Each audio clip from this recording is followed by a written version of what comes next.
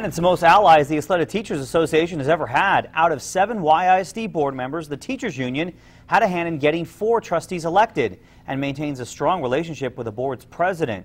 Tonight, ABC 7's Ashlie is looking into whether this gives the union an upper hand in district policy. She's live tonight. Ashlie? This year, yisd received an additional $8 million in state funding. So in June, the board decided to put that towards teacher and staff raises. But the move came under criticism because yisd badly needs new schools and because the majority of the board is endorsed by the Teachers Association. Woodruff, Rosales, and Ramirez all got a lot of help winning their elections from the Yisd Teacher Association. Proud of getting their candidates on the dais, YTA snapped this pic, captioning it, "Election night was a total success." That's 3 trustees, in addition to the 2 YTA already supports, on a board of 7. Remember, we help them.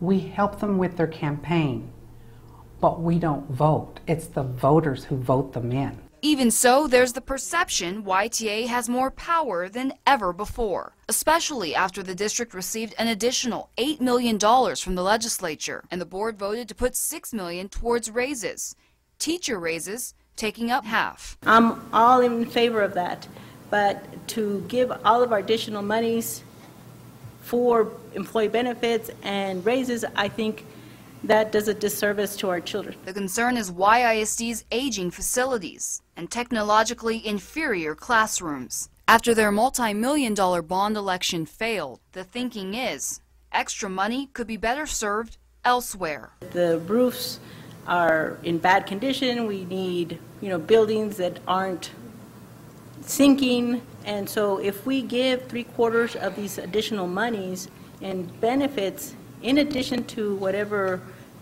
the increase in health insurance is going to be, I don't think I'm doing my job to be an advocate for the child. You cannot separate the teacher from the student.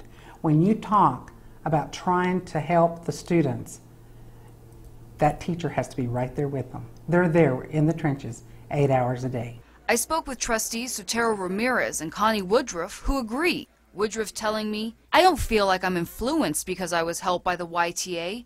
I feel like I'm doing the best thing for the kids." They're the teacher organization, and what do teachers do? They teach our students. So why would I want to have an adversarial relationship with someone who would be a fantastic asset in providing the best education we can for our students?